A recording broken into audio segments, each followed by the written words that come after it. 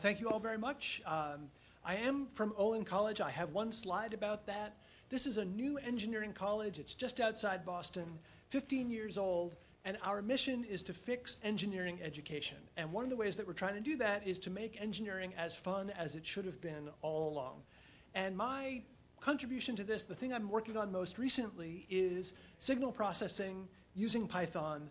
FFT is, of course, a big part of this fast Fourier transform. It is the coolest thing I know.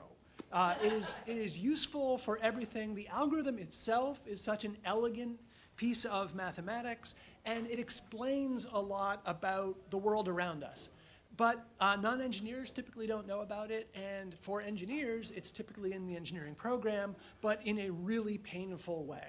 So, I mean, this is a good book in DSP, but if you look at this, you're into chapter 9 before you get to the fast Fourier transform. You're a couple of hundred pages in, and you had a really long slog through mathematics to get there. It doesn't have to be that way. There are a lot of ways to make this really fun. So one of them is by using sound, and one of them is by using Python. The natural reason to use sound is that what's going on in our ears is a lot like spectral analysis. The Fourier transform is doing something that's like human hearing. If you have not seen this video from Vi Hart that's called What's Up with Noises, it's a really nice explanation of what sound is and how human sound perception works. So check out that video, but not on my time. The other part of this, so sound is part of what makes it fun, and Python is the other part. You don't have to slog through all the mathematics before you get to try stuff out. You can do things in an interactive way. This is a link. If you're following my slides, there's a link there to an article I wrote that was just kind of fun. I went to a performance of a grade school band, and I decided to synthesize the unique sound of a bunch of 10-year-olds playing wind instruments.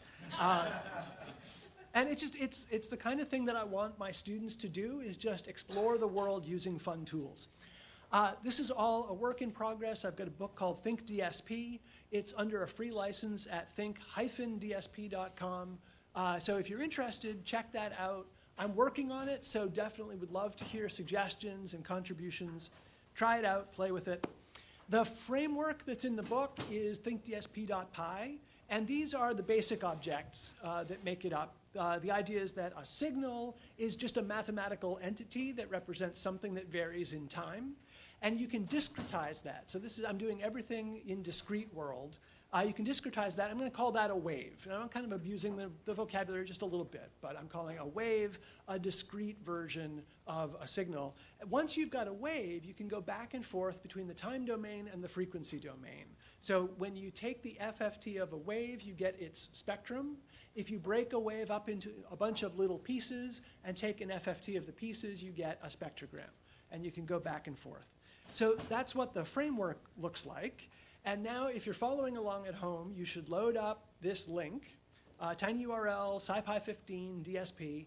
This is on NB Viewer, and I'm just going to run through a couple of demos that I use in my class and give you a sense of what it's all like. So the first example there, I'm just going to load up a cosine signal. Again, that's just a mathematical thing, so that's defined for all time. And it's 440 hertz, which is A4. That's tuning concert C. I'm then going to make a plot so you can see what the waveform looks like. And it's a sinusoid. It's a cosine. And make wave is now discrete. And now that it's discrete, you can play it so we can hear what that sounds like. It sounds like a sine wave. And if you've got perfect pitch, you instantly recognize that as concert A. Now you can make a spectrum of that, and if you're familiar with spectral analysis, you probably know that the spectrum of a sine wave is just a single frequency component at 440 hertz, which is right there. And now instantly, you've played with a couple of classes in Python, but you get a general idea of what spectral analysis is about.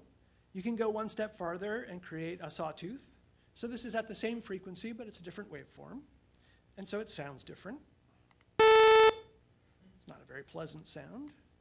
And there's what its spectrum looks like. So for me, chapter 3, I think, or maybe 2, is about harmonic structure. It's the sound of a lot of things, speech and music, and many of the things that we hear in the world have a natural harmonic structure like this with a fundamental frequency at 440, and that's the pitch that we perceive, but there are also other components at multiples of that frequency that determine what the timbre of that sound, in musical terms, the sound, what the sound sounds like.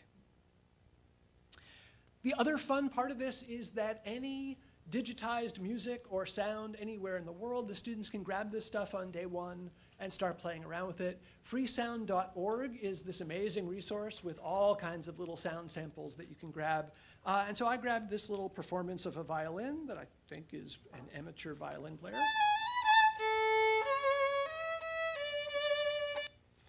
And you can make a spectrogram of that lets you see how the frequency components that make up that sound are varying over time. And here you can almost read the melodic line of the music. This one's not visualized particularly well. I didn't work very hard to make it pretty, but you can. And in fact, one of the things that you can do with this, do you know who knows about parson coding? Do you know about this? Oh, this is a very cool thing. So if you have a piece of music like this and you just figure out whether the sound goes up, down, or stays the same, you can encode a melody using U for up, D for down, and R for remains the same. You can then type in that parson code to, I think I have the link here, and it'll tell you what the song is. So I didn't recognize that melody, but I used the spectrogram to figure out the parson code, typed it in, and identified that piece of music. So kind of cool. Just a couple more examples of things that this library does. If you want to pull just a segment out of a sound sample, you can. And so here's just a spectrum of part of that, the violin. And if you pull out the dominant peak, or actually the fundamental peak, it is at 438.3 hertz, which is just a very slightly flat A4. If you are a trained musician, you would hear that that is a little flat. You can pull out the peaks in order to identify that. Yes, and there's the parson code. And then you can go look that up, and you will discover that that is, oh, there it is. Okay, I haven't actually looked it up. So I will leave that to you. So go to that webpage, type in that parson code, and you will find out what that song is. Everything so far has been perfectly periodic, but most sounds vary in time. So I've got a chirp here, and here's a function that generates a sawtooth chirp. So the waveform is a sawtooth, but the frequency is increasing linearly over time. And if you look at it as a sine wave, or rather as a waveform, it just looks like a sawtooth. You can't quite tell that those are getting closer and closer together, but they are. Here's the spectrogram. And you can see that the fundamental tone is increasing and all of the harmonics are increasing. And the harmonics bounce off the ceiling. Yeah, you can kind of see that there. It's a little hard to see, but the harmonics bounce off the ceiling because of aliasing. So when the harmonic exceeds the Nyquist limit, it aliases down and sounds like it's at a lower frequency. Now, what do you think this sounds like? I'll give you a hint. You will recognize this when you hear it.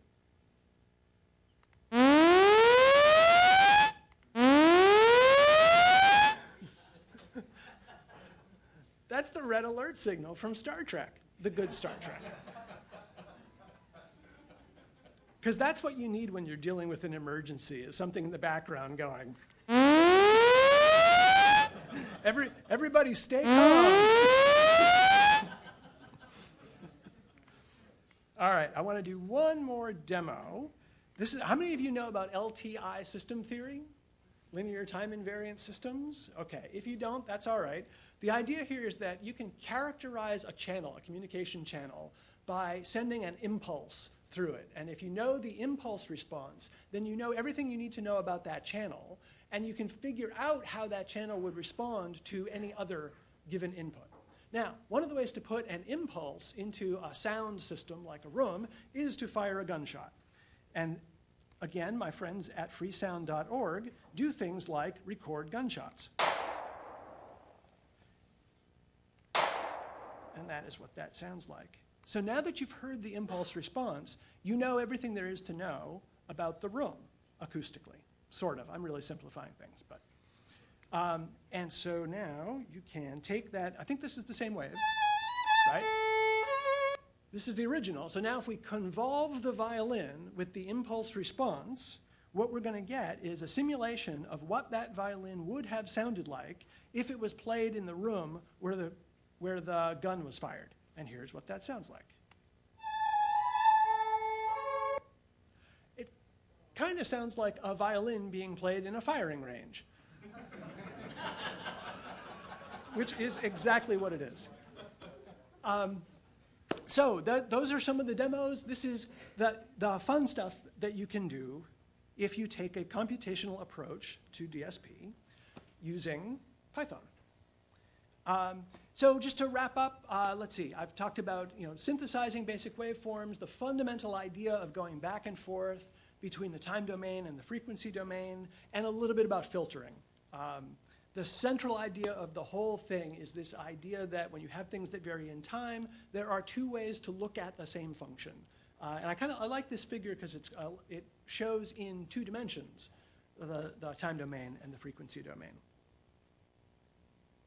The rest of the book, I mentioned chirps. We do noise, so there are lots of different kinds of noise. You can both generate different kinds and also characterize noise. Autocorrelation is kind of a cool topic that's not usually in a DSP class, but it turns out is very useful for pitch tracking. Anybody play Rock Band? You know, you can sing into the microphone and it tracks your pitch, and I always assumed they were doing Fourier transform, but I had a chance to talk to one of the engineers from Harmonics, and he said, nope, they're doing just brute force autocorrelation. So that was kind of cool. I do discrete cosine transform, both because it has applications for compression. So MP3 and Ogg Vorbis are all based on cosine transform compression. And it's a perfect stepping stone to the Fourier transform. So this is where the students finally see the mathematics of it. Discrete cosine transform, everything is real valued. So your head doesn't explode thinking about complex numbers, and then you just take one more little step. The transform is exactly the same, except complex signals instead of real signals. I mentioned filtering, I mentioned convolution, and LTI systems. That's the outline. We did the chirp demo. We did the convolution demo. All of the code for both the book and everything that you just saw is all in this GitHub repo. And again, I'm kind of early into this project and would love collaborators to send me corrections, add new material, whatever you want to do with it. So again, signal processing is great. I don't want to belabor this point, but it really, most double E's will see this material, most mechanical engineers, but I really think all engineers should get this. All scientists should get this. Anybody who's going to be looking at time series data should know about signal processing ideas. So I would love to see this get out of engineering and be adopted more widely. I think Python is a tool that can make that happen. Pretty picture of a spectrogram, and lots of ways to get in touch with me. And also my slides. If you didn't grab them at the beginning, you can grab them now. Questions? Yes, sir. Do you know what like the state of the art is on these convolution reverbs or whatever in sort of like in sort of the industry standard recording software? So the question is, do I know much about where the state of the art is for people who are really doing this and not kind of doing it as a toy educational version? Not very much at all, no. I'd love to learn more, but to be honest, what I'm doing, I'm writing this book partly as a way of learning more about this stuff myself. I know musicians who would kill to be able to like just take a recording they did in one place and be able to like process the recording in a place to make it sound like I don't know if Yeah. capable of doing that now. Yeah. I mean, a simple version of it is very easy, but yes, there are much better quality tools. Yes, all the way in the back. So I do a lot of data signal processing myself, and one challenge is basically trying to remove the effects that are fixturing, measuring a particular dot or piece of equipment or something. Yep. Do you know any techniques to assist with that? So usually, like we're sending the signal down to an open and getting a reflection back, and then trying to remove that as a fixture from our measurement. Right. That's a great question. I'm not going to try to repeat it because I'm going to mess it up. Other than, again, to confess, no, I don't know much about it. Not that I'm willing to stand in public and be recorded saying. Alan, on this side here. Yes, hi. I can answer that question because I am Please. a signal processing electrical engineer, and all your stuff is really cool. Some of the stuff I use in my teaching is exactly what my presentation earlier today was about. And Georgia Tech actually was the inspiration for me because they have a book that a couple of professors wrote called Signal Processing First, and we teach it at a very low level. Sophomores get introduced to this stuff, spectrogram, the whole routine in the lab. So I think going at what you're going after is going to do some interesting things too, because it is mathematical at its core, and having fun with it is a nice way to get started with it for sure. Mm-hmm. To answer his question about deconvolving from a text fixture, I can talk to you about that if you're interested. I'm going to jump next door right after this, but I'll come back again. Yes, and it's Mark Wickard. Yeah, Yes. Mark Wickard. I definitely want to talk to you too, but not Yes. not shortly, maybe more. I saw your talk earlier, and I agree. I think the stuff you're doing sounds really great, too, and people here should check that out as well. Depends on what you want to study, though, right? There's too much to study out there, actually. It's a big topic. One more? No, you have more time, yes? Oh, great. You actually finished early. Great. I'm just wondering, in terms of how the pipeline goes for processing, do you actually synthesize the waveforms before computing spectra and spectrograms, or is it based on the definition of the wave object? You can go either way. So you can start with a signal, make a wave, and then compute its spectrum. You can make a spectrum, inverse FFT, and get the wave. It's all symmetric. Okay. Yep. Your spectra just like really clean, so I was curious. Yeah, I guess I was taking a signal and I was sampling it at 44 kilohertz, and then so it looked pretty good. Yes. So I think it's a really great way to get students engaged, especially early in the course, to be doing this sort of thing. And I was wondering if you had any comparison, say, because there is some very sophisticated and important mathematics to learn about signal processing and really what a Fourier transform is, and what it means to have a complete basis set, all these important things in mathematics. I was wondering about the students and the retention at the end of the course. When you do this sort of thing versus a traditional classroom, have you had any sort of measure on how well they do with the actual, with the theory, the mathematics behind it, having used these tools to explore it as well? Right. My short answer is no, we haven't measured it. We did a version of this class in the spring that was taking a computational approach. Anecdotally, the students were able to do projects where they applied what they learned in a way that demonstrated an understanding that we haven't seen in the past. And that, I think, is the appeal of project-based learning, which is I don't have to guess about what's going on in the student's head. I can see that they are capable of doing the things that I want them to be able to do. I want to make one minor quibble about the idea that there's mathematics behind anything. There's no math behind anything. Math is one of the languages that we use to describe the world. Computational languages are also languages that we use to describe the world. Carol.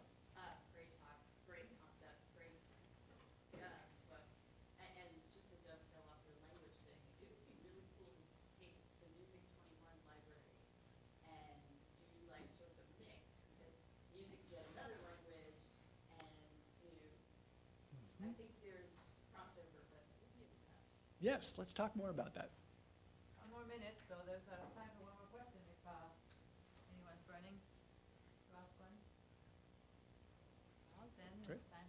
It gives us time for the changeover, and thanks again to Alan. Thank you all. Great.